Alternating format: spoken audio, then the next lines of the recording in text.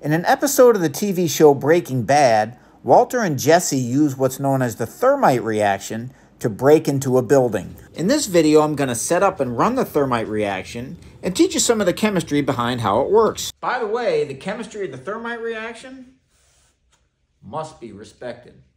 Don't try this at home. Remarkably, this powerful reaction requires two common materials, rust and aluminum. The red material you see being added to this soda can is rust or iron 3 oxide. This gray material is the aluminum metal, and once that's added, we mix everything up. As you can see here, no chemical reaction occurs upon simple mixing. Heat must be added to kickstart the reaction.